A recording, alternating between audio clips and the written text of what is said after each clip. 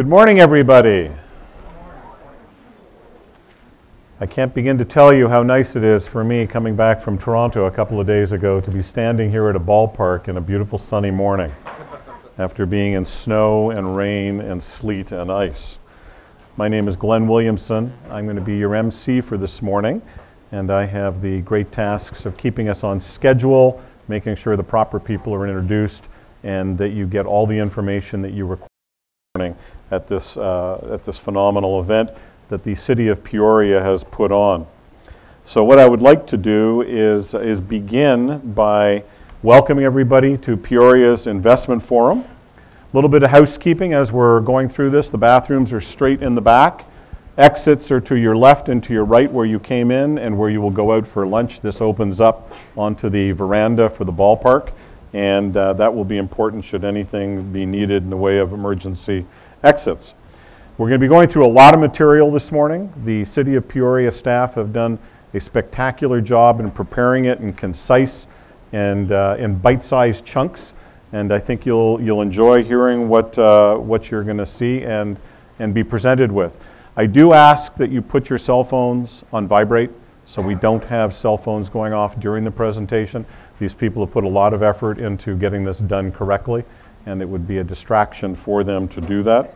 If anybody does need to excuse themselves, just quietly maneuver your way to the back, and we won't move anything here in the front of the presentation.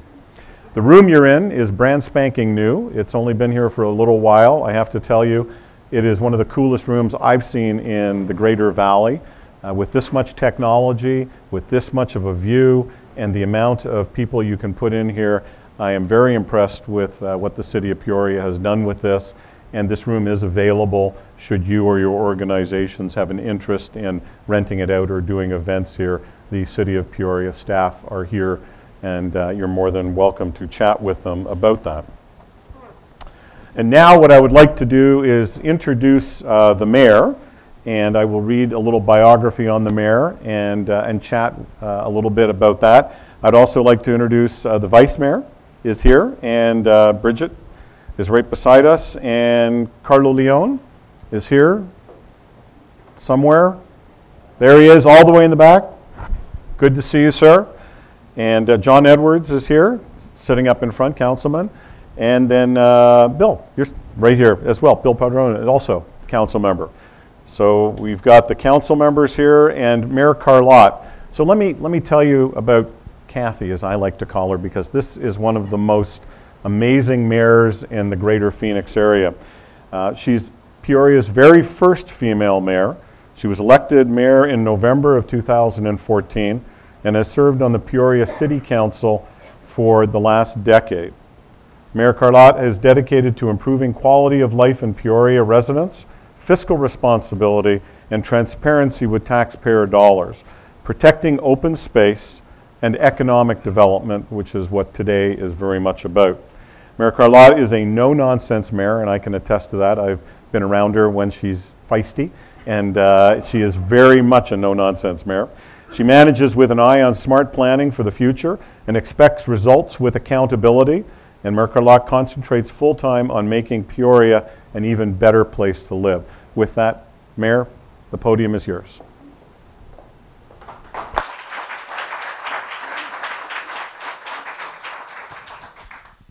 Thank you, Glenn, and thank you for that shameless plug for our beautiful new room. We appreciate that. Move some stuff around here. So, wow, what a great crowd today. This is fabulous. So I want to thank you all for being here today. I am so proud to be able to share with you the city that I love so much. And I know that you have done all of your research. You've done your work, your data research, you know our demographics, you know all the great things about our city. But I want to tell you a little bit about how we view our city. There's something very special going on in the city of Peoria right now. This is an extraordinary time in the history of our city. We are financially sound. We have a city council who stands firmly unified behind our singular vision. And We enjoy an extraordinary quality of life in the city of Peoria. It is a tremendous time. So we are very smart. We are seizing this opportunity, this time in our history, to change the course of who we are going to be. Change the course of the future for our generations still to come in the city of Peoria. So while we enjoy our quality of life, and while this is a great place to live, the mayor and the council are focused on our mission, a singular mission, and that mission is economic development. It is our #1 goal. All of our strategic and budgetary objectives, including arts and culture and all the things that make up our quality of life, they all tie back to economic development for the mayor, the council, and all of the city leadership in the city of Peoria. This is our time, and we are going to make good on this opportunity right now. As a matter of fact, economic development is the reason that I ran for this office more than a decade ago, a lot longer than a decade ago, actually. It's the reason that I ran for mayor, and it's the reason that I left private sector employment to stay here full-time and focus on development and investment in the city of Peoria. And the rest of the council is on board also. The idea of partnering with investors might not be popular in all the cities that you go to. But in the city of Peoria, we have the commitment and the guts to move forward with those partnerships. We will do what it takes to enable smart, innovative, public-private partnerships that help our businesses succeed and help Peoria to reach its goals for its future generations. That's what we're doing right now. We are making a city that is going to be productive, economically feasible, and sound for our future generations. That's our job, and that's our vision, and that's what we will do. So I know that you guys have a lot of things to do today. I know that you're ready to get your projects moving, and we want to help you do that. But the one thing that I want you to take away from this whole event today is that the city leadership in the city of Peoria is firmly committed to our economic development mission and purpose and ultimate success. We are behind you 100% of the way. So I hope you enjoy our city, enjoy the ball game, enjoy this lovely room today, and welcome to the city of Peoria.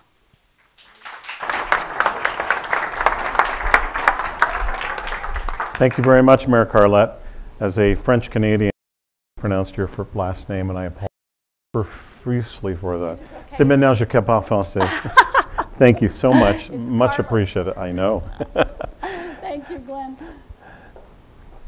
So a little bit more housekeeping and things that we want to thank. The Seattle Mariners and the San Diego Padres for their hospitality and allowing us to use this brand new colonnade room is very important. Chris Calcaterra is somewhere in the back, right over there. Chris is responsible for the Peoria Sports Complex. Chris, thank you very much for allowing this to occur and for your doing all this heavy lifting and getting everything where we need it to be. The sponsorship, none of these events happen without having great sponsors. And I think it's really important for everybody to also grasp that you're watching a 3-camera shoot. There's 2 cameras here and a 3rd camera here, so everybody is online. This is streaming live out on the net to registered people that are watching this. And this also will all be recorded so people online will be able to watch this, which means that this is not just a domestic regional meeting. This is truly a global meeting where this information and these presentations are going live to anybody around the world that has an interest in Peoria, Arizona. So I think that is something important to understand. And the Twitter hashtag for that is #InvestPeoriaArizona. Any of those people tweeting, we would love for you to make that active and help the social media side of what's going on. Now I'd like to point out our main sponsors. Alliance Bank, Mike Thiel is here. Mike, right over here. Mike, thank you very much, with Alliance Bank. Cox Communication, Michael Banker is right there. Mike, thank you very much. And then Arizona Public Service, David Bentler. David, thank you for all your support. We also have Kelly Patton, I believe, is with you somewhere from APS. Kelly's all the way in the back. Thanks, Kelly, for being here. Chicanos por la Causa is also a sponsor of this, and we're very thankful for that. Diamond Ventures, David Goldstein, I believe, is David. Thank you. Much appreciated. LGE Design, Sven Anderson and David Sellers. I'm not sure where you are. You're in the back at the table. Thank you very much. And Salt River Project, I saw you, but I don't know where you are. There you are right there. Thank you for Salt River Project being here. And we have affiliate sponsors, the Arizona Builders Exchange, Rebecca Morris. Thank you, Rebecca. Much appreciated. So without the sponsors, it's not just about financially being involved. It's about sponsors being emotionally and built into the DNA of what is trying to be done here. So thank you very, very much for all your support. With that, I'm now going to turn this over to Chris Petroff from GPEC to give us an idea of some of the positioning of this region. Thank you, Glenn, and thanks for having us here today. Again, my name is Chris Petroff with the Greater Phoenix Economic Council.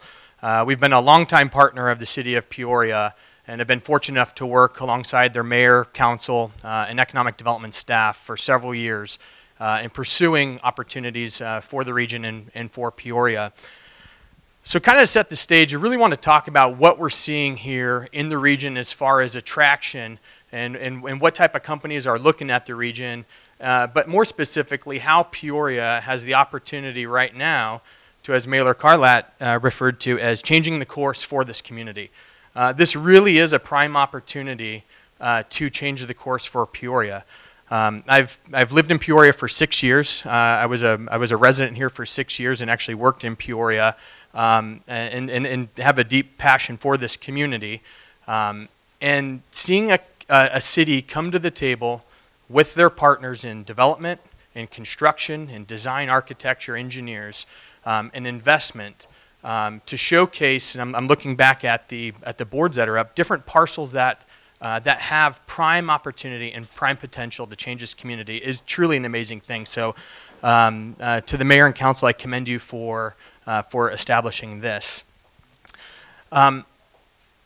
So Greater Phoenix has become the market where companies go to scale.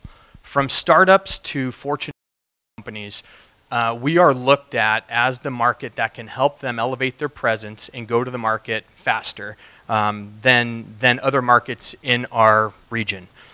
Some of the factors that we deal with when working with these companies and some of the information that we help them with is really understanding the business environment. We have partners that are here today from the Arizona Commerce Authority that we work alongside with that really help our companies and our clients understand the operating environment, from taxes to incentives to workforce. So really having an environment where companies can come and scale quickly with limited red tape at the state leadership level is imperative to our success. Recently, one of the most critical factors for our region and why we've seen a lot of companies expand here has been because of the workforce. When you look at the workforce in markets in our region, Greater Phoenix, and specifically Peoria, has a very diverse, young, talented, and educated workforce. And when you start looking at what sectors they operate in multiple industries across various sectors nationally. So we're able to look at companies that are servicing broad markets, and in turn it elevates our region to attract more diversified companies here. One thing we've heard time and time again is that our market has a very strong culture of entrepreneurship bred into it. We've become a market where we don't see hurdles, we see an opportunity to make things easier. We don't see challenges, we see an opportunity to pave the way for future companies. That mentality, that culture, that stems in both the private and public sector, is something that leaders from across the country are drawn to. That leaders, when they want to put a building or a project in our region, see that the cities can get them through planning, permitting, entitlements, everything quicker than other markets in the U.S.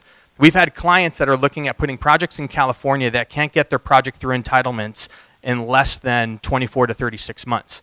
But when you start looking at the communities here in our market, that becomes a major competitive advantage when we're competing for large manufacturing operations or even large corporate office operations.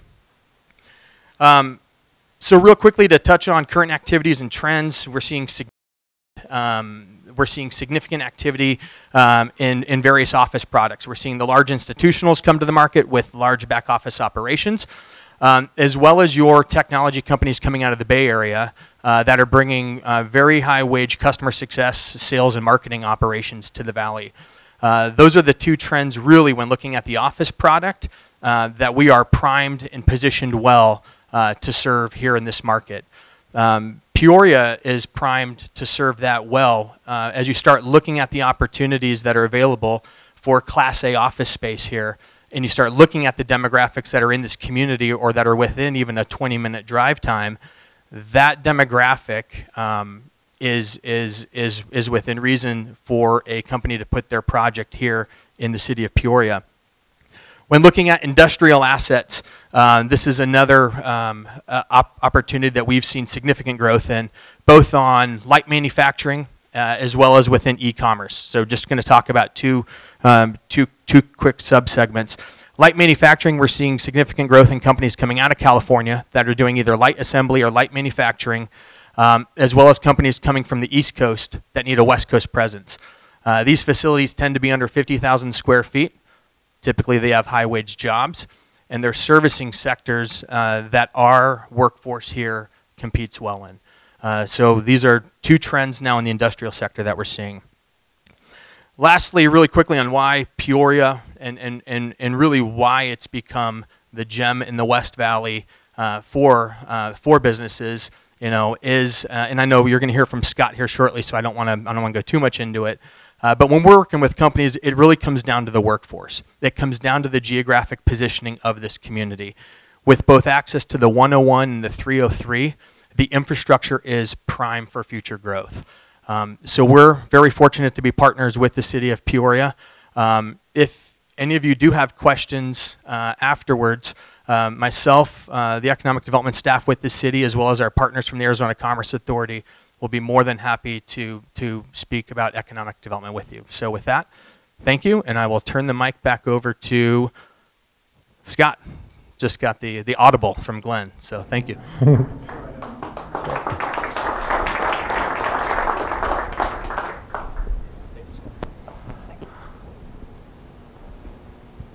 And I believe I'm on. Yes, perfect. Thank you for joining us today. For those of you with us today and those of us virtually, thanks for taking your time to learn more about the city of Peoria. InvestPeoriaAZSmart. Well, what does that mean? You see a lot of logos, you see a lot of taglines. What's so smart about investing in Peoria? What you're going to hear today throughout my presentation is a theme that touches on a couple points. One is, when you look at the value proposition, and that's really what we're talking about here today, is what's the value proposition for the city of Peoria? It's based on data, it's based on research, it's based on technical studies, and it's based on evaluation. Okay, so when we go through our investment portfolio in this, Peoria's first IPO, initial public offering of investment opportunities and real estate development, whether commercial office or industrial, for commercializing medical device companies, or in business location investment, it's rooted in that data, information, and research. Another thing that our program is based on is the partner that you would be partnering with. So whether you're investing personally or professionally, who you partner with is very important. Is this the partner that's going to be with you through good times and bad? Everybody's in a great partnership when everything's going well, but the true test of a good partnership is when sometimes you hit the reef. And how do we work together, as the mayor mentioned, working side by side to make our opportunities progress and come to fruition? And as you heard from the mayor and the city council, singularly focused on economic development.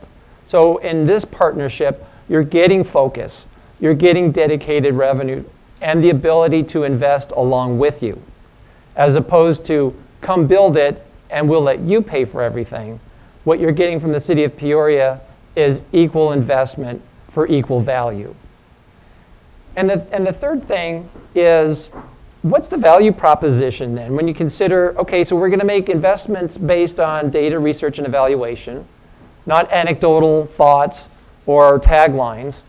And what is the strength of the partnership when we enter into an agreement? And how can we financially assist and make your process for entitlements easier?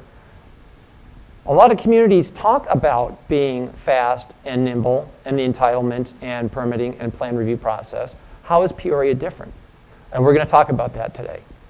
Just like in California, it might take 24 or 36 months. That's not the case in Peoria. You become front of the line. And we're going to talk about that. These are the things that equal a value proposition, why you should think about investing your time, energy, and resources in the city of Peoria. That's what Investing Peoria Smart is all about. What is this? Everybody should have on their seats a hard copy of this document, because I realize from the monitors that's hard to read. When we started this effort towards today, we knew that we needed to have a one-stop shop website dedicated to investment. And so what you see here, a logic diagram of how our InvestPeoriaAZSmart website, which is a brand new website, is constructed, and the sources of information that are contained within it. So I wanted to just spend a quick moment going over it, because all of the technical studies, market studies, market research, due diligence packages, and everything that I'm going to reference today are housed on this website that you can view at any time, print at any time. Again, being a platform for one-stop investment shopping in the city of Peoria. So what I wanted to do is start perhaps with the left side of the page under resources. Because what's really important is to understand that the economic development program for the city of Peoria is not the flavor of the month. We have a very thorough and strategic economic development plan. It's called our Economic Development Implementation Strategy. And the mayor alluded to it. And this is the roadmap for the city of Peoria when it comes to economic development. That has been unanimously supported by the city council. So when you see what it is we're trying to accomplish, everything ties back to that strategy. And so it is a strategy that builds over time. It's not one that changes every year. It's how do we get from point A to point B over multiple years and cure the deficits, amplify the assets, and make this the best investment opportunity for the objectives that we're seeking. And so I invite you at your leisure to look at our economic development implementation strategy, because today, and everything that we're talking about in terms of real estate development opportunities specifically, but all investment opportunities, is rooted in this document. That's why we're doing this event today. That's why we have the properties available today. And that's why we did all the research and analysis for these opportunities today. And that is for one singular reason. That is to increase the portfolio of space and type of space opportunities in the city of Peoria to attract the very industries that the city council has stated it wants to attract in the city of Peoria. So the EDIS is a very policy document, and so that's available for you to look at as to, again, what is the partnership that I'm getting into, and what is their vision, and what is their commitment to sticking with the vision. Certainty is important in investing. Another document that is important is our economic development incentive and investment policy. We invest in projects with you, okay? So it's important for you to see the policy parameters in which we invest our resources. And so this is a document that's available. It's a companion to the EDIS, Economic Development Implementation Strategy, that outlines general parameters as to what do we look for in terms of projects that we want to invest in with you as partners. What we also have here is the normal and the customary. Workforce demographics, updated demographics, all refreshed and updated with our new EDIS document. So you can go into all the level of detail as to what the city of Peoria has, also within its 30 and 45-minute commute sheds, the whole data profile, workforce composition, and the assets that we have to make businesses thrive in the city of Peoria. We also have two signature programs. We have the Old Town Commercial Revitalization Program, where we will invest up to 50% in businesses that need help in locating in Old Town Peoria. A companion program to that is our P83, the district in which we are in, building reuse program, where we will invest up to 50% to offset extraordinary tenant improvement costs associated with transitioning former restaurant buildings into office, entertainment, and retail operations. And we have two, you might have noticed the construction trailers coming in. We have two businesses going in right now. One is a virtual simulated entertainment user, and the other is Huntington University coming into the P83 district through that program. Again, we investing pari passu with you. Also, as in preparation for today, we wanted to do some technical studies as to what is the lay of the land as it comes to commercial office development. We very much need new commercial office development as inventories are low. So we engaged Elliott Pollock to do a market evaluation for commercial office. And that's one of the market studies that's available for you to look at that I'll be referencing in my remarks today. Again, it's about technical studies, data, research, and analysis. We also did a cost of doing business study. You go to a lot of these events and you hear cities say, well, we have the lowest cost of doing business. Really? Where? Show me. Well, we did one. We engaged a consultant to do a cost of doing business study for us that compared us to 7 Western regional metro areas: San Diego, LA, Bay Area, Salt Lake City, Denver, Austin, and Dallas. So we wanted to know the data, the facts behind how does Peoria stack up when it comes to the cost of doing business as part of analyzing, do we really have what it takes to be competitive? And the good news is, yeah, we do. And we're going to be talking about that today. You also hear a lot of cities say we're the fastest plan review and the fastest permit in the valley, right? Who does not say that? Well, our city council just adopted a policy that for eligible projects, you get front of the line plan review, that's building, that's fire, plan review, permitting, and inspection, no cost to you. Zero cost, front of the line. No waiting in queues behind the patio enclosure permit for the projects that are moving the needle for us in terms of economic development, front of the line, and no cost to you. Plan review, permitting, inspection. That's proving that you're the fastest plan review and permit in the West. We understand what it takes to get deals done. We understand that's important. And so thank you to the City Council for adopting that policy. So that's under resources. So I really encourage you at your leisure, take a look at that. That'll give you a better sense of, okay, what kind of a partner are we getting here in the city of Peoria? But we also have investments. And it's not just real estate. Later on, we're going to be focusing on real estate. But we have more than that. You may not have known that the city of Peoria has the oldest medical device incubator in the valley, BioInspire. That was a partnership between the Plaza companies and BioSL to grow medical device companies in Peoria. And so right now we have a facility in the Plaza del Rio campus that currently has 9 existing portfolio companies that are commercializing. These are medical device companies. Okay, so what kind of a partner are you getting when you come to the city of Peoria? We, the city of Peoria, are leasing the space. We, the city of Peoria, paid for the improvements to the space to make the labs, to make the collaboration rooms, to make the office space. We, the city of Peoria, are providing seed funding to these companies to commercialize their medical device through proof of concept, through FDA approvals, through the whole host of commercialization steps, okay? So when you partner with the City of Peoria, you not only get someone that's going to be there with you for the long haul, but we invest with you. And so we have commercializing companies, some that have come into our program with a 0 value and exited at a 10x.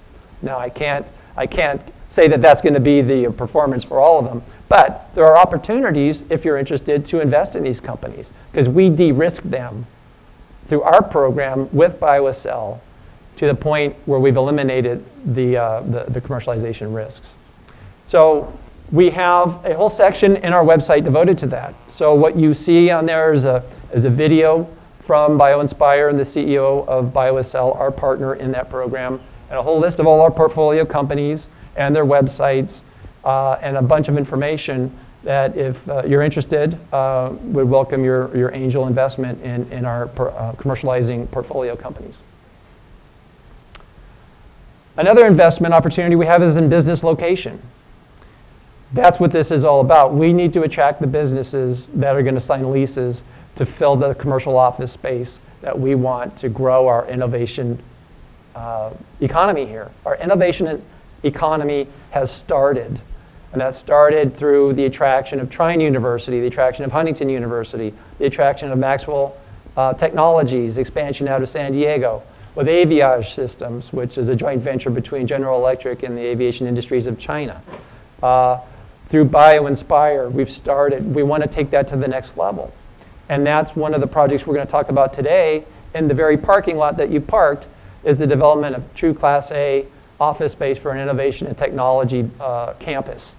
That's a vision we have for this area, to attract those types of companies, to provide that type of inventory for those companies to come here and provide high-paying jobs. So under business location, we have multiple existing buildings that are available. So we have site sheets for each one of those. Workforce analysis, very important. So we have it broken down in a whole number of ways for you to take a look at. Priority track development review. I mentioned it, front of the line. Everybody wants to know, how fast can I get my tenant improvements done? Well, guess what? Pretty darn fast. You're front of the line, didn't cost you a dime. Also, the cost of doing business studies there. So if you want to say, okay, Scott, yeah, I don't believe that, well, go look at the study. Everything you're going to hear me say today came straight out of the study, a third-party technical study. And our Innovation in Peoria brochure. What's Peoria's story when it comes to innovation and technology? What is it that you really have, and what is it that you're trying to accomplish? All of that information is there under business location investment opportunity. So now as we transition into real estate development, we really have 4 buckets of information for you. One are true redevelopment projects. In Old Town, we have a number of properties that we would love to enter into partnerships and development agreements with to redevelop existing properties that are in need of new purposing. So we have true redevelopment development project opportunities for those niche developers that are more infill redevelopment type of a space. Under additional properties, these are all privately owned properties that are currently available for commercial or industrial development. There's 22 on our site. Each one has a site sheet with all the relevant information. Very similar to some of the site sheets that you see on the poster boards in the back. So that's our inventory of existing available. And then we have a category called city partnerships. What does that mean? That means that these are properties where we, the city, have entered into an agreement or are in partnership with for the development of the parcels. So that includes the Vistancia Commercial Core up in northern Peoria, where we have a development agreement with Stratford Land, the property owner. That includes the 17-acre parcel off the 101 near Park West, where we have an agreement and a relationship with the Howard Hughes Corporation. And that also includes an approximately 130-acre industrial park potential property through a relationship we have with the property owner, the Rovey families. So these are properties that are very important properties for development. that we have relationships with, we have agreements with, and therefore there are partnership properties. And then we have those that are truly city-owned, of which there are two. One is the 17-acre parking lot that you parked in this morning, and what is the potential and vision for transforming that into the next catalytic project for innovation and technology in the P83 district, and a 14-acre parcel that the city purchased not long ago, right off the 101 and Peoria Avenue.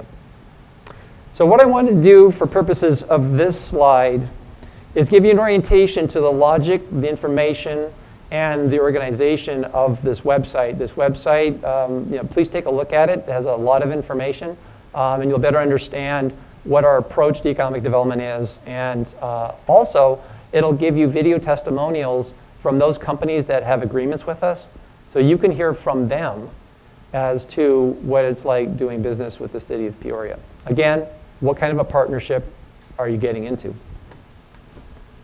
Any questions on the website?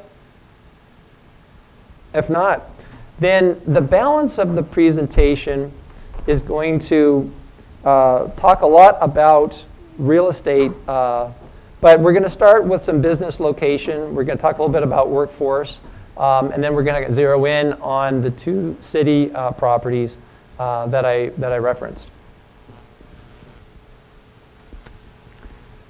So why Peoria? Okay, so we talked about why we think we have a smart approach to investment, but everybody has choices.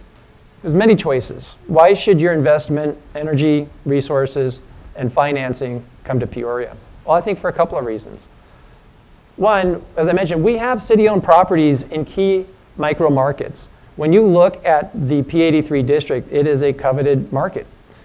We've received a lot of interest leading up to today's event from developers who see what we see, and that is a thriving mixed-use entertainment area that has all of the restaurant, retail, entertainment, housing, and a walkable, easy-to-use environment. That's what the technology users want. That's what the tech talent wants to be in. We have an amazing demographic on Bell Road. We have Loop 101 accessibility. This is a premier property in a key micro market. But we have another one. I mentioned it, the 14 acres off Peoria Avenue in Loop 101. Again, great Loop 101 visibility, access, and proximity to major retail and entertainment venues. The city of Peoria, we're experienced in public-private partnerships. We've done this before. I mentioned a couple, Trine University, we have an agreement with them. Huntington University, we have an agreement with them. Aviage, Maxwell Technologies, BioSL. Okay, guess what all of those have in common? They're all startups. How many cities embrace startups? Not many, right? That's a little scary, right? We get it. We understand how to work with, how to structure, and how to walk alongside companies of any size. Startup, mid, mature, okay? Not a lot of cities do that. And that's to the kudos to the city council to be willing to do that. Because we know that we are starting our innovation economy, and now we want to expand it. And I think we started with a pretty good foundation. So we understand legally how to structure for that. We have the policy guidance as to how to invest in those types of opportunities. And we understand that when it comes to the partnership, we have to work alongside you and them to solve problems, because problems will always be there. But as partners, we'll work towards a path to the future. I mentioned our EDIS. Again, we don't do economic development by the flavor of the month. We have a strategic plan. We know where we want to be, and we have a plan of action to get there. Okay, this plan, we're in the second iteration of it, and so the council's committed to it, as the mayor mentioned, and we're committed. That's my work plan, is implementing the EDIS. We have available funding to support ED initiatives. Not every city can say that. We have dedicated revenue streams that are available for eligible projects that provide the right public benefit to invest. And every agreement that I just mentioned, we've invested in. And we have key investment opportunities. Again, real estate development, biotechnology, business location. So let's talk a little bit about business location. I mentioned that we had a cost of doing business study completed, and it compared Peoria to 7 western metro markets. Again, San Diego, Los Angeles, Bay Area, Salt Lake, Denver, Austin, and Dallas. So what did that come out to be? And I encourage you to take a look at the study that's on our website. So when it comes to the low cost of doing business, compared to those western metro areas, Peoria came in number 2. Low cost of living, Peoria is number 1. Low cost of labor for tech companies, number 3. Median single-family house price, number 2. Tech company lease costs, number 2. Average apartment rent, number 1. Okay, so what is this telling us? Well, Chris mentioned that Greater Phoenix is the scale-up market. If you're a small to mid and you're paying 10 times the amount in rent in the Bay Area where you don't need to be because you can find the workforce here, why would you do that? Why pay $40 a square foot for equivalent product in other Phoenix metro markets when we've performed our project, and we're going to talk about this a little later on, we can deliver that space for $27 a square foot?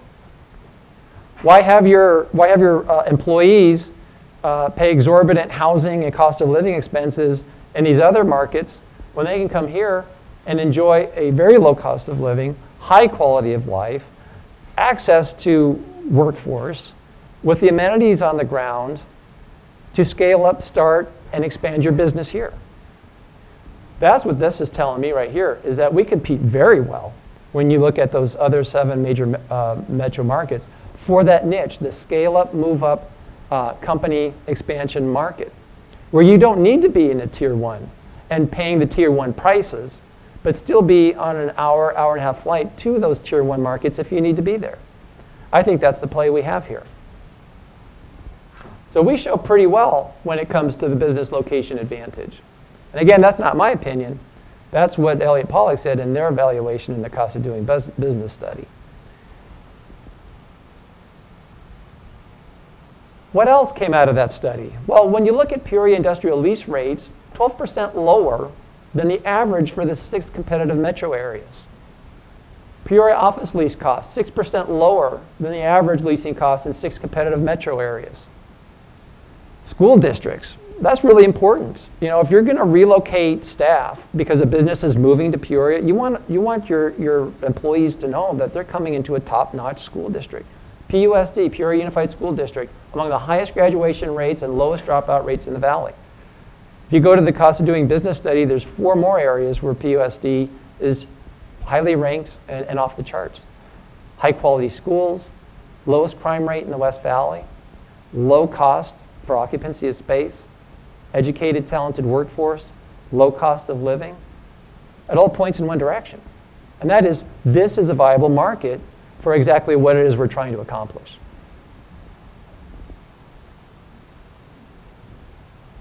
Workforce. Everybody likes to talk about workforce.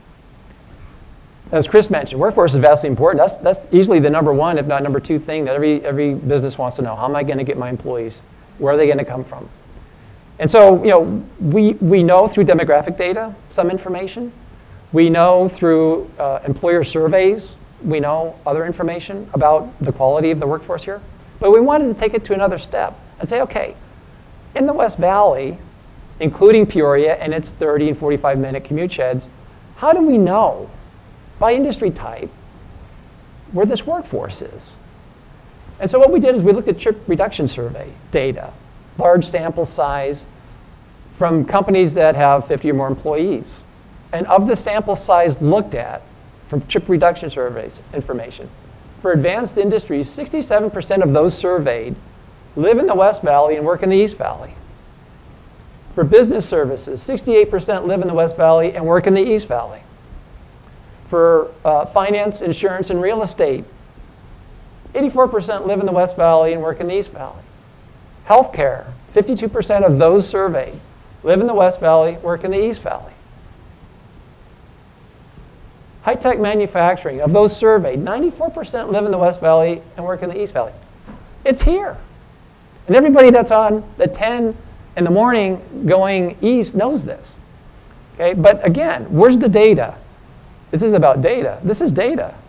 This shows, along with all the other data points, we have the workforce to attract the very companies that are locating elsewhere that should and could be here, to take advantage of all the opportunities we just talked about from a business locational perspective. The workforce is here. The greatest cost for tech firms, and this comes out of CBRE's Tech Talent Report, but we all know it intuitively, it's labor and space costs. Well, Peoria has the advantage on labor costs. Peoria has the advantage on office lease rates, existing, and when you look at the due diligence package we put together with our land development consulting team for the Class A office project we're going to talk about later, again, delivering Class A office space for $27 a square foot, in market getting $40 a square foot elsewhere.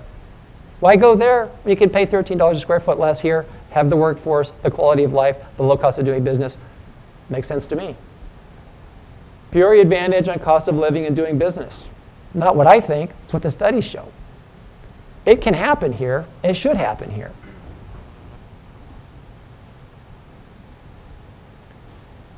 Commercial office development advantage. Again, why Peoria?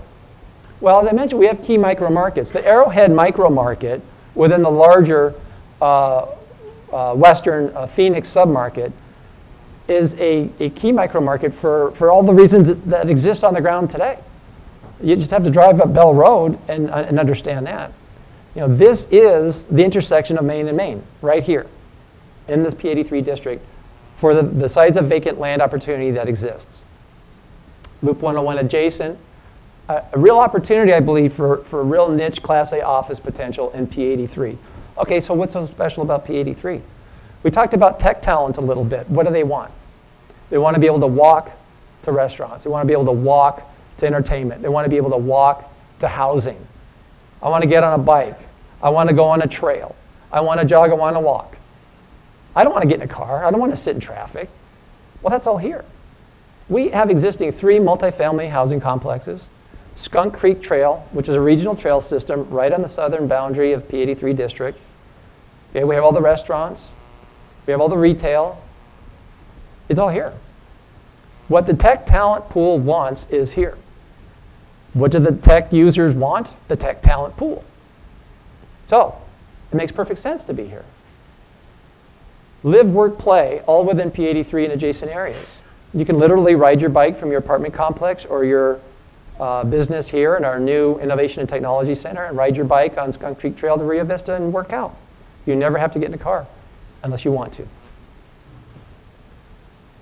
That's advantage Peoria. Okay, well that all sounds good. But what are the real development drivers here? How do we know that there's pipeline?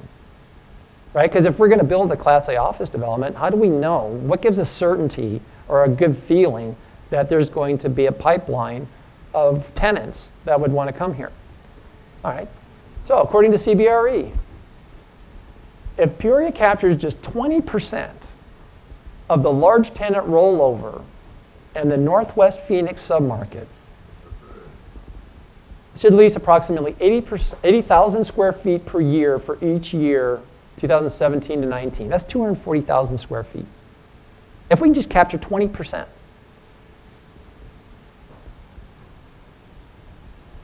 Peoria is a great location for advanced industries for all the things we talked about: workforce, low cost of living, low cost of business, our school, lifestyle, opportunity to grow. I think we can get 20% for all those reasons.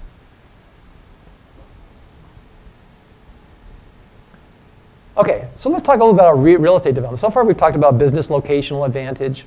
We've talked about workforce, all really important from the business attraction perspective. Okay, well now we've got to connect the dots. That's great. We got some businesses that'll sign leases, right? Now we got to talk, well, how are we going to get this stuff built? Speed to market, important. Plan review, permitting, inspection, front of the line, no cost to you. We understand speed to market. When we talk about the 2 properties, the 17 acres right here in P83, the 14 acres, we've already done the vast majority of pre-development work through our relationship with a land development consulting team that we hired to do the due diligence packages that are available on our website. In fact, we have hard copies of them in the back of the room. So we've already done the market analysis, CBRE has. We've already done the site planning. We've already done the financial modeling. We've already done the pro forma construction work. We know the return on investment metrics, the cash flow, based on our conception of the project going forward. So, speed to market, I think that helps, right? It's all about how long is this going to take me to get from idea to shovel, right? So if we've already spoken about the permitting and plan review process, well, you have a motivated landowner. That's why we're here, City of Peoria. We're market and pro forma driven approach. Okay, that's very important to us. Again, Peoria smart investing, what does that mean? Well, we're not going to just show you a bunch of pretty pictures. Okay, we're going to show you the facts and the due diligence, the analysis behind it. Okay, and that's all on a market evaluation and pro forma driven approach. And that's what the real meat of our due diligence package is based on. And what the designs of the buildings reflect. Development potential, again, Advantage Peoria. From a market evaluation, from a pro forma, from an entitlement, we've already gone through all this. All this pre-development work's already been done for our 2 sites. Now, we're not saying that this is the only execution. That's why we're embracing the private sector to say, hey, if you got better ideas, better executions, hey, we'd love to see it. But we wanted to take a lot of the brain damage and time and cost out of that equation for you, so you have a great foundation from which to build. Because we've already done the entitlement analysis. We've already done the opportunity and constraints analysis. We've already done the market evaluation. We've already done the design concepts and the tenant mix. All of that work's already been done.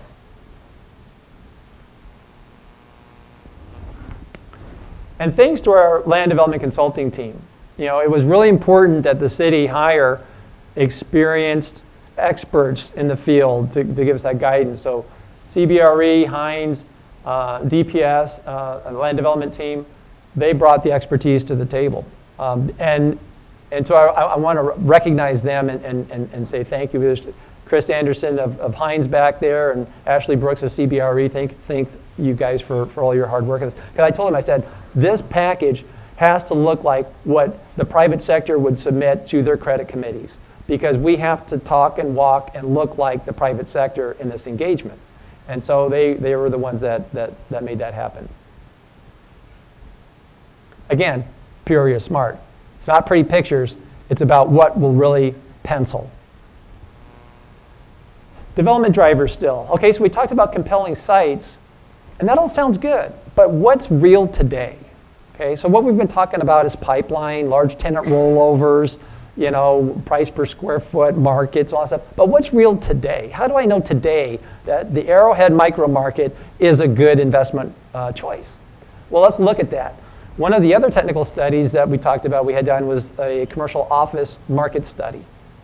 And so this information, and there's a whole lot more in the study on the website, but just to give you a flavor, comes from that study. Office vacancy rate overall for Peoria is 4.5 times lower than the countywide average. Class A office vacancy in Peoria is 0. We have none. 0 Class A office. We lose every tenant that requires Class A office because we have no product. We can't have that anymore. Rent, okay, rent, that's the bottom line. Who's paying what? Okay, so according to the study, Peoria office rents in P83 are $3 to $5 more per square foot due to location. We have some people paying Class A office rents for Class B office space. Why would you do that? Because this is where they want to be. Location, location, location. The P83 office inventory has the lowest vacancy and highest rents in Peoria. That's today. Technology and Innovation Center. So everything we've talked about so far kind of leads us to, okay, what's this execution? What do we think makes sense for our Innovation and Technology Center? And so, as I mentioned, we put together a whole due diligence package, and we looked at a whole number of things. So I really encourage you, take a look at the due diligence package. It's really going to help you out. But, and we're not saying that this is what it has to be, but this is what we believe the delivery needs to include.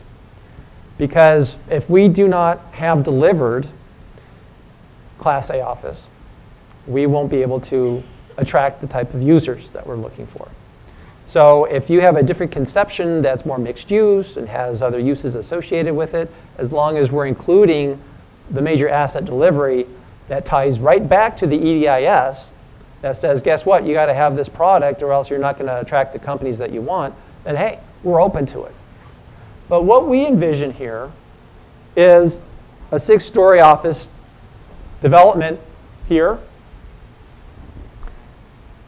finish, iconic, something that just says innovation and technology has arrived in Peoria. So this has to be a quality execution in terms of design, in terms of height, in terms of everything that you look for in having a signature building.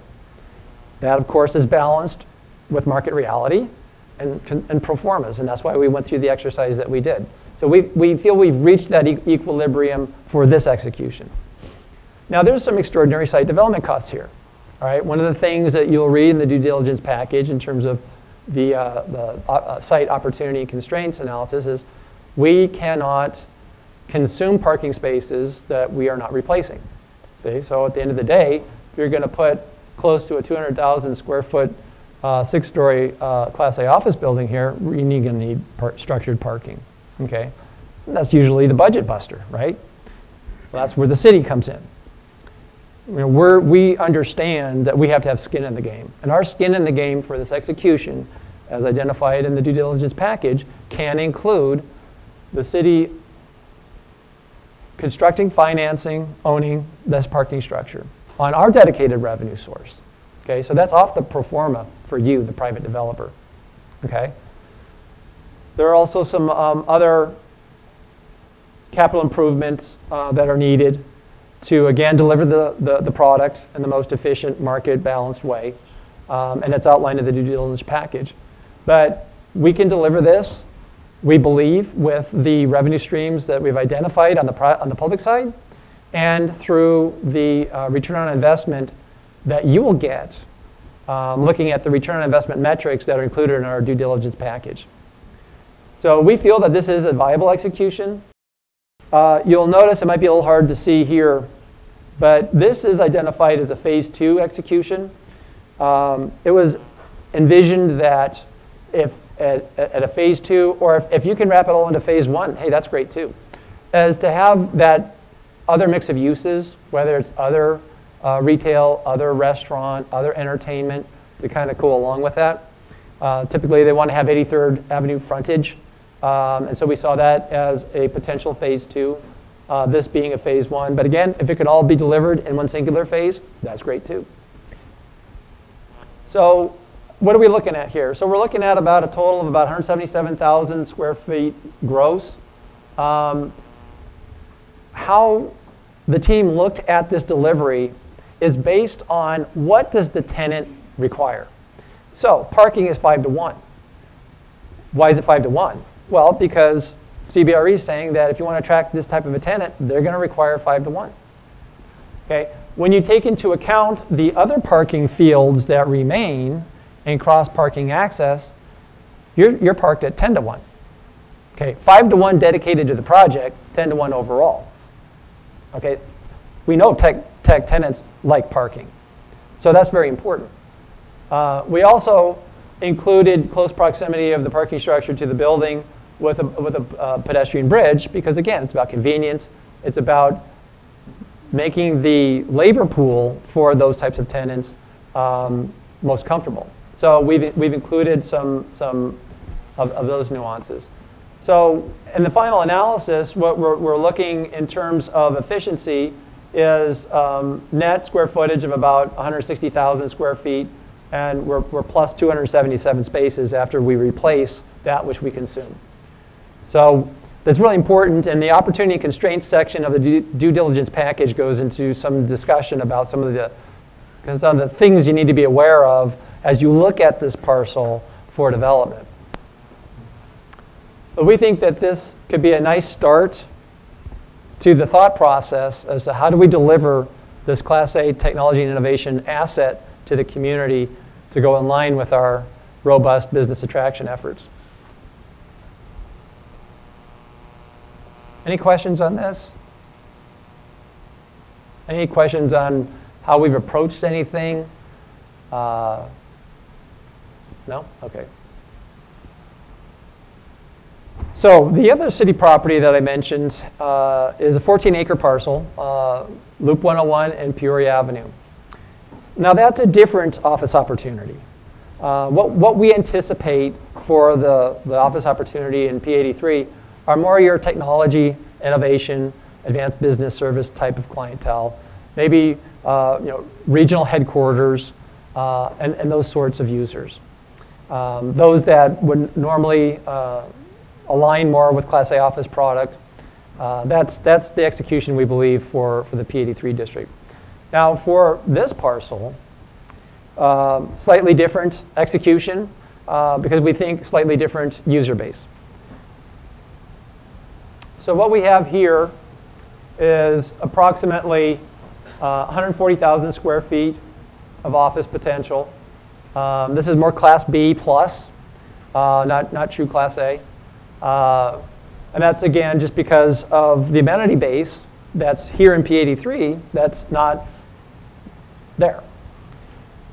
So the user base that we anticipate here is more of your business services, maybe some advanced business services, maybe healthcare. So it's a different execution for a different property. There is a vacant piece on the corner that is in the market. If additional land assembly is necessary or desirable, that's something that's on the table. So again, this is parked based on what the end users anticipated require. So again, delivery of the space that the users want, not trying to squeeze a user into the space that you have. That's the paradigm shift we're trying to go towards. So again, city owns, due diligence package separate on this one. Again, does not have to be exactly this execution. In the due diligence packages, we have floor plans, we have elevations, we have a lot of the stuff you're going to need to look at and say, okay, how did you arrive at this? The pro formas, cash flows, all that stuff. So feel free to be creative. We included a retail pad out on Peoria. Again, having some, whether it's restaurant or something to serve the lunchtime needs of the employees, that's helpful. If you have a better idea on how to execute it, great.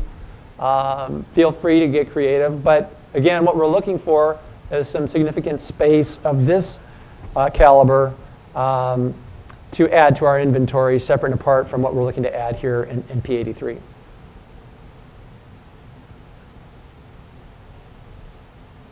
So before I get to next steps, questions?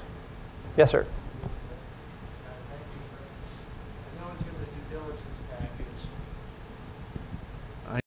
Due diligence package, but what rents are you projecting, performing for the two projects?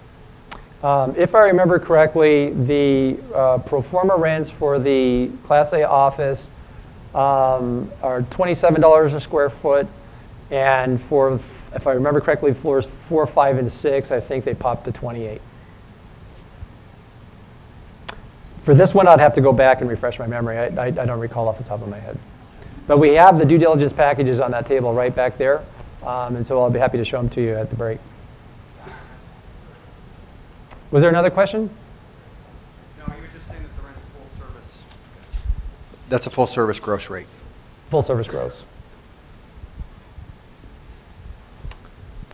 Questions? Yes, ma'am.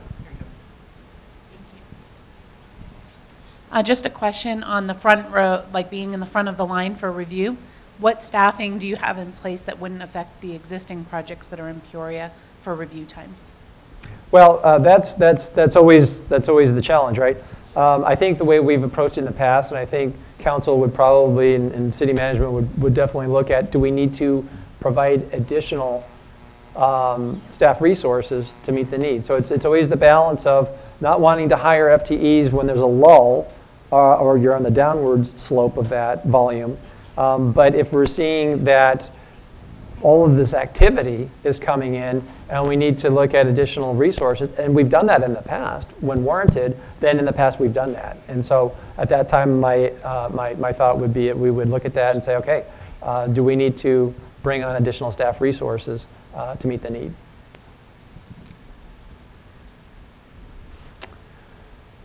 Okay, great. Well, okay, so what do we do next? Okay, so the most important execution right now from a time perspective is the Technology and Innovation Center. Why? I already have 2 businesses that want to go into it, and we haven't even gotten past this. I don't want to lose that opportunity. So here's what we would love for it to be, understanding that things change.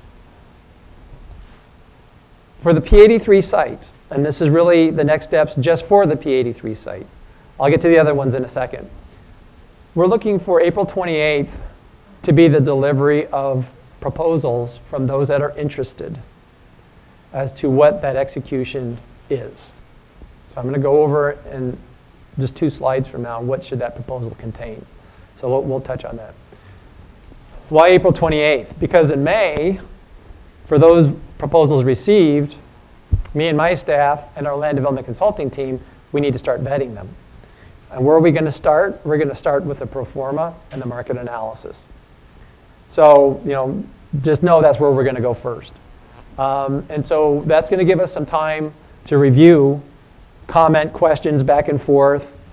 What we would like to do as a target, have a pin in the calendar for June for council consideration of an exclusive negotiating agreement. If we can get through the process of identifying, okay, what is the most advantageous execution for the city, given the proposer's qualifications, experience, all the things we're going to touch on in a second. Why that's important is that through the summer months then, once we have an E&A in place, we can start hashing deal points. So that in fall, we have a target execution of a development agreement. Since we can't have any construction activity going on during spring training, we would love to be in a position, this is very aggressive, I understand, might not roll this way, we'd love to be in a position to start construction in April of 17. Again, why so fast? Because those 2 tenants I told you about, their leases expire in Q1, Q2 of 18. So that's what we're trying to do. Hey, if we can get there, great. We know that this might not be the way reality unfolds, but that's what we're shooting for. Again, just for the P83 site. Now, for the 14-acre site, what we're looking at is a June proposal delivery. All right, so that way we can kind of get all the P83 sites through, and then we can start reviewing and accepting the 14-acre site proposals. Summer, EDS, and our land development consulting team reviewing and vetting proposals. Fall is the target for an exclusive negotiating agreement. And then Q1 of 17 for target for a DA. Now for those private sites that are part of our inventory that I mentioned, of which there's 22 on our website, we can accept development proposals on an ongoing rolling basis. So that's how we're looking to kind of manage this. So what should these proposals include? All right, so your firm qualifications and experience for delivering the or mix of assets that you're suggesting for your proposal. Your portfolio of similar projects completed. Personnel to be assigned to the project with resumes. Development team for the project. Who's your development team? Your leasing team personnel with resumes. And that's obviously really important because we are trying to attract a certain tenant base. So what experience does your leasing team have in attracting those tenant bases? So, I mean, if it's a leasing team that has huge expertise in retail, well, that's probably not going to help us a whole lot when we're trying to attract tech tenants. So that'll be very interesting for us to understand. The development team's experience in attracting the desired tech tenants. Do you have existing relationships? Is there ability to expand from what you have into here? Are there other market draws that you have that, because of your relationships and network, we can call upon? What's the development program for the site with the market evaluation? Okay, so we've given you our best effort in terms of what we believe the market is. If you come up with something different, what market metrics are you going on? So a development program for the site with market evaluation, a preliminary site plan and construction pro forma. Now, you might say, wow, that's a lot of stuff by the end of April. But we've done a lot of the heavy lifting already in our due diligence packages. Now, granted, you might need to tweak it. You might have a different thought on the execution. You might want to add some additional stuff. But a lot of the baseline is already there. So that's what we're shooting for. Again, understand, it doesn't always work out the way you hope. But what's really driving the bus on this is those two tenants, their leases are expiring, and I don't want to lose them. So that's what the proposal should include.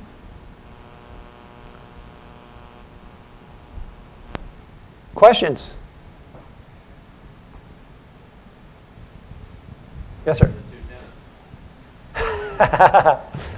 I'll probably be able to discuss that more with the firm I'm going to be entering into the exclusive negotiating agreement with. Thoughts? Does this make sense? Yes, sir. Do you have a performer from the city going back to the first day? I think we have the mic coming up so the audience can hear the question. Paul, right here, the gentleman. Do you have a performer that would show us a 5-year plan? I understand what we'd have to do as the developers and partnership, but have you gone out for 5 years to show us the commitment and the fact that you can attest to the fact that this will last for at least 5 years? Projects that you're talking about in the future take a longer period of time.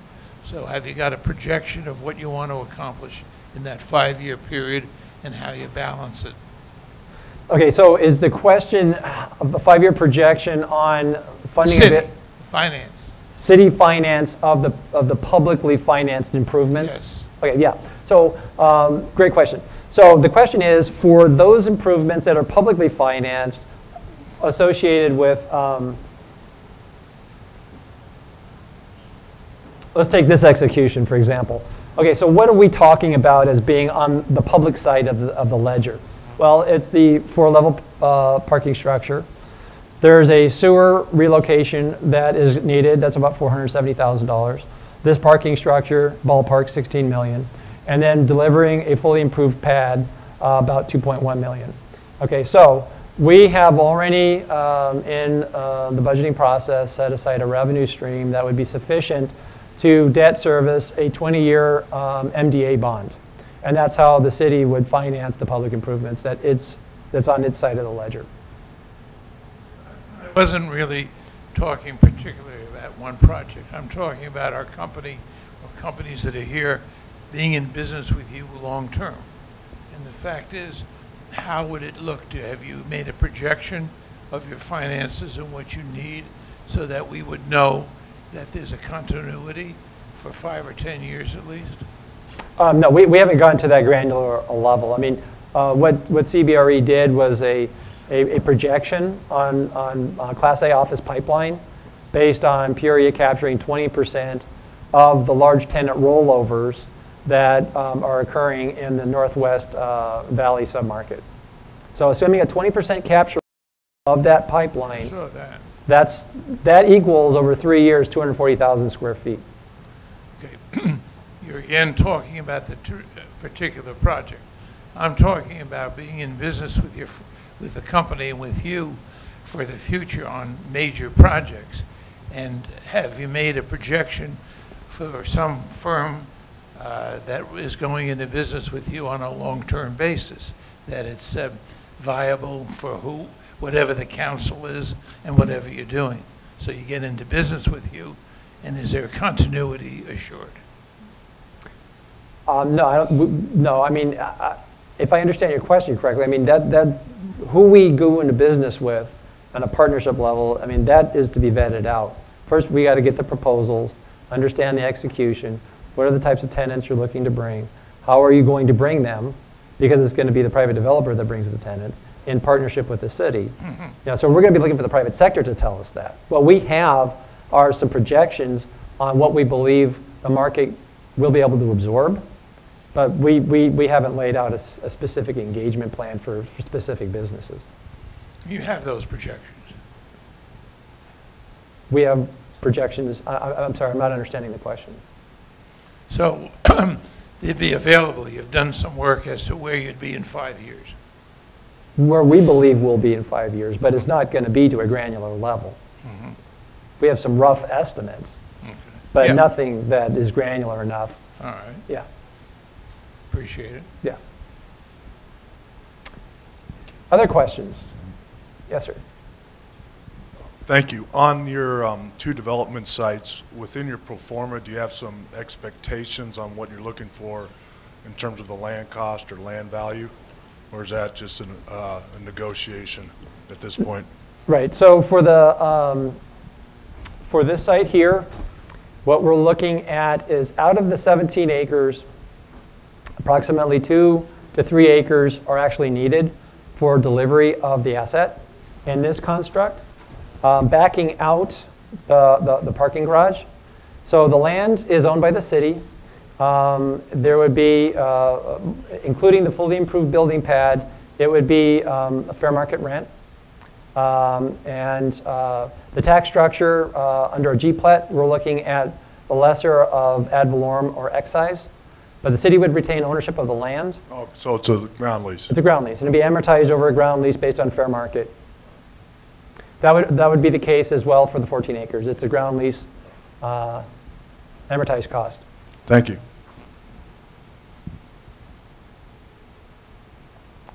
Any other questions? Is there any opportunity to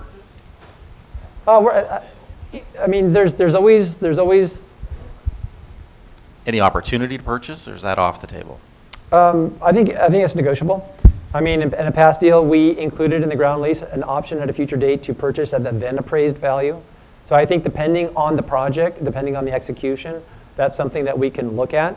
Out of the gate, we're preferring a ground lease straight out, but I think we can look at that depending on the project. Why is that? Because it's a control factor. Since this is our sports complex. But like I said, everything is negotiable, right? Any other questions? If not, I want to thank you so much for joining us today. Let me turn it back over to Glenn. We have a great lunch for you. The game will be starting shortly. What we have in the back are some boards. We have some poster boards showing the 2 sites that I mentioned, as well as the partnership sites that I mentioned. So that's the Vistancia Commercial Core. And we have Mark Hammonds. Mark Hammonds, wave is right here. He is representing Stratford landowner of the Vistancia Commercial Core. So he and his team will be available to answer questions for that site. And then David Katz of Howard Hughes Corporation is here to talk about the opportunity of that 17-acre site off Northern and the 101. We have a poster board also for the Rovey, what we refer to as the Rovey Future Industrial Development Site, about 128 acres that we are working with the Rovey family to turn into an industrial park. So we'll have some staff available to talk about that. So feel free to mingle, look at our boards after Glenn breaks us down, and then we'll have lunch and enjoy a game. So with that, I thank you very much. Yep.